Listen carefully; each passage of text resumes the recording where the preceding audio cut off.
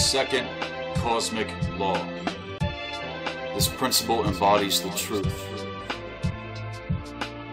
that there is and always was a correspondence between the laws and phenomena of the various planes of being and life.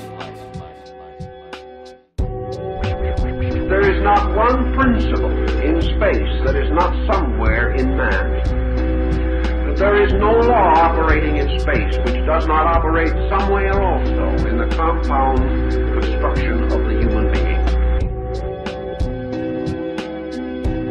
This is spoken about in a lot of ancient texts, such as the Gnostics, the Hermetics, the Emerald Tablets. This great law was inscribed upon an emerald, and it says, "That which is above is like that which is below. That which is superior is like unto that which is inferior."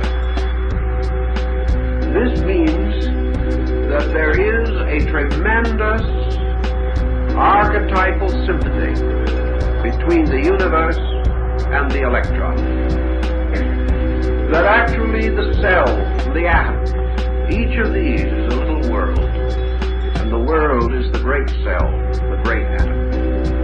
That everything actually moves upon one basic key pattern, and who possesses the key to that pattern possesses the key to all knowledge.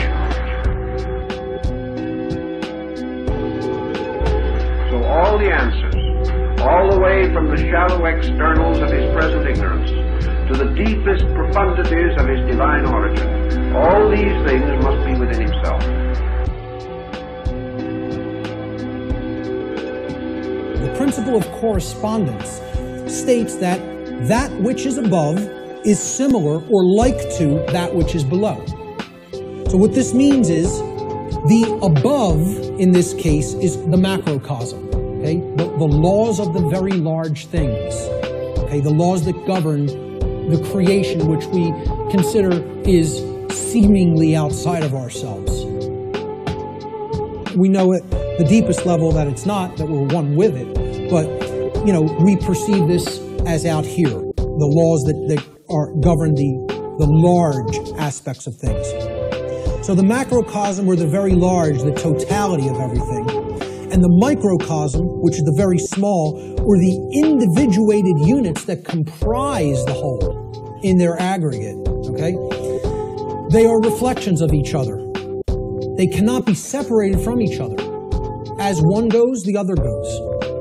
The universe is actually a holographic system. It's a hologram is an image, okay? You pass a laser through it, and it then projects a 3D image, okay? It's like a flat image, and it projects a three-dimensional image.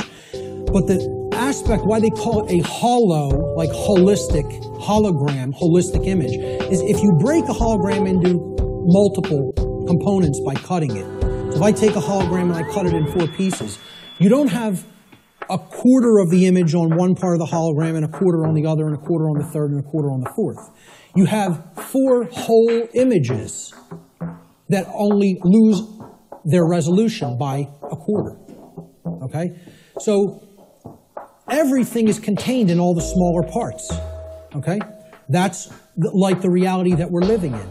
Our universe is a holographic one. So the universe is inside the individual. And the entire universe is like an individual. They're reflections of each other.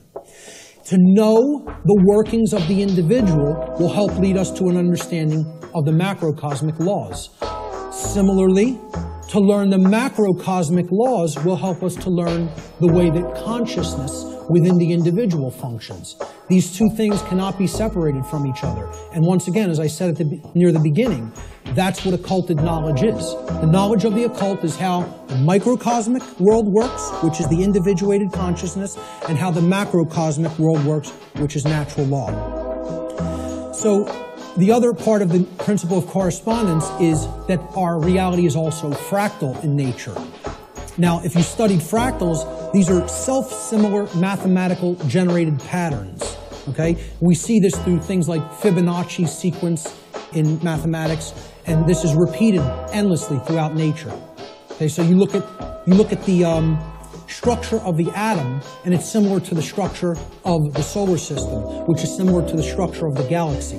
They work the same way. They look the same. You pull back enough, you'll keep seeing the same pattern repeat. Everybody ever see the movie that was done in, I think, the 1970s or 80s? It's a short, like 10-minute clip. It's called Powers of 10.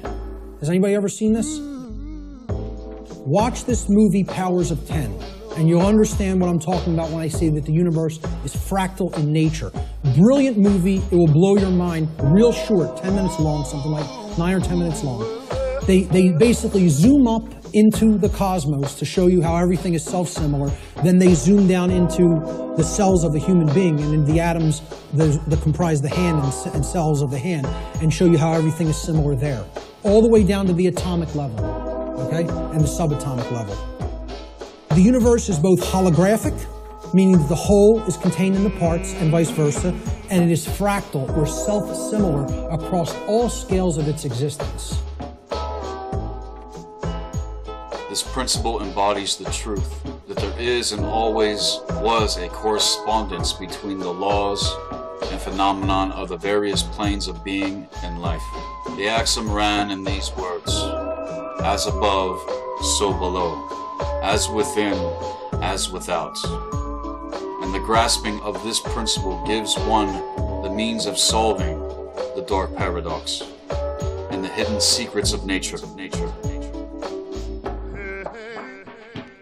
There are planes beyond our knowing, but when we apply the principle of correspondence to them, we are able to understand much that we would otherwise not be able to understand or innerstand, yet overstand.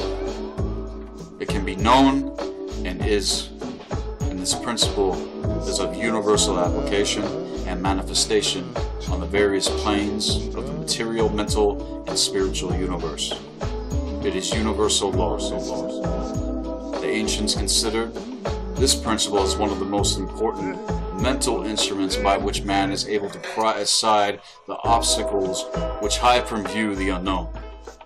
And just as knowledge of the principles of geometry enables man to measure distant suns and their movements, we must realize that the heavens above are within us. So proper knowledge of the principle of correspondence gives us reason to intelligently know the unknown. So within as without. So everything corresponds with everything else. So for example, we are 70 to 80% water in our bodies, and so is the planet, 70 to 80% water. And everything corresponds with everything else. It's quite a simple law.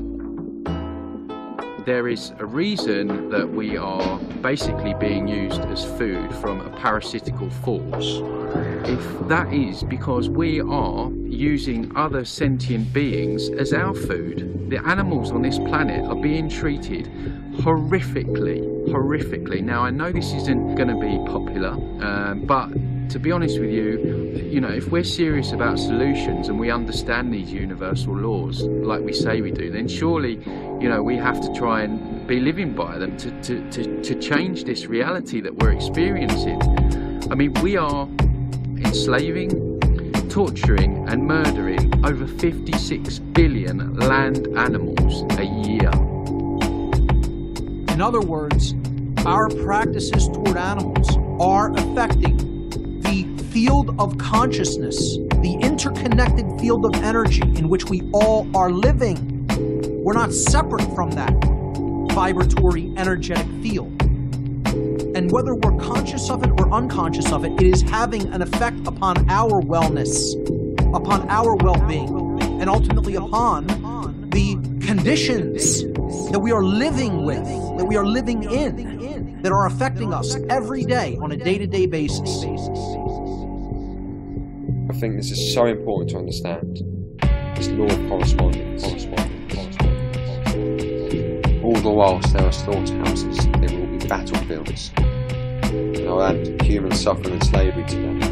Because of the law of correspondence, as above, so below, authoritarianism and carnisms are linked. We cannot expect to be free or free from suffering, all the whilst we support the enslavement and suffering of other beings. It's really critical that anarchists and vegans and everybody understands this. And we need to look at this law of correspondence and how that ties in with natural law. Cause no harm to other living beings. Well, if we can't even start with our plate, you know, what chance have we got for freeing ourselves? So the law of correspondence, as above, so below, is working perfectly here. You know, what we're doing to animals is being done to us. We're being used as food. They're taking our fear energy, or however these parasites do it. It's all going in the morphic field, and these controllers are consuming the fear energy of the animals as well. The morphogenic field is poison. The field of consciousness and energy that we all live in is poisoned as a result of this practice of carnism. Look at the images and ask yourself the question, what is this practice doing energetically to the field of consciousness in which we are all living? But we need to understand the self-inflicted effects through the laws of correspondence, the higher laws of nature, the laws that ultimately govern the consequences of our behavior. And that is what the law of correspondence dictates, that as we do, so shall be done unto us. So if you want to be free, you have to allow other beings to be free. As long as you enslave and consume other beings, you will be enslaved and consumed. That is the law of creation. You just don't want to acknowledge it. You just don't want to admit that's how it is. You don't want to admit that's the reason why you're in the prison that you're in. Though all the inhabitants may not be directly conscious of it and recognize it, they may be sure that they are suffering from it unconsciously. And that the terrible vibration of horror and fear and injustice is acting upon every one of them, even though they do not know it. So we are contributing to our own enslavement, because not only are we working against natural law, universal law, and that's affecting the law of correspondence. What will be done to you will be done to others. It's so simple. Universe doesn't make it difficult. Understand the laws of correspondence and causality. This is affecting the entire morphic field of consciousness that we are a part of. You engage in these practices, they do not stay where they are at. And just because you try to hide them and erect huge walls and fences, that doesn't mean that that energy isn't going beyond that area just because people aren't seeing it. And when the earth, the water, the atmosphere is corrupted, then it will create its own reaction. Are we not supposed to be evolving here? You know, I thought we were in a time of awakening where, you know, we're looking at our behaviours and looking at what's causing this. The man who changes himself on the side of evolution realizes the wickedness of destroying life. The My Freedom movement doesn't want to acknowledge that. It wants to say, I can have things both ways. I can still be a dominator. I can still be involved in the process of murder and domination over other beings. And somehow, magically, I can still have my freedom bestowed upon me. And it doesn't work that way, ladies and gentlemen. That which we do at an individual scale will become our aggregate quality of behavior at a larger scale and will become our macroscopic experience. That's the law of correspondence.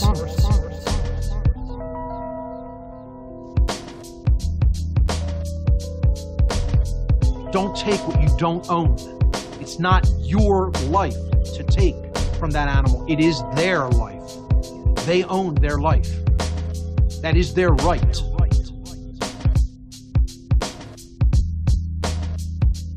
We're creating this prison for ourselves by our attachments to false belief systems. That attachment is what is going to keep us in that position. We break those false belief systems, we can step out of that chain. Again, this never-ending chain is all about the chain of obedience and attachment to falsity, to lies. And that's what it's going to take, that level of will, that level of care, that level of intelligence. You know, how serious are we? If we're really serious about freeing ourselves, surely we need to set the example by freeing others.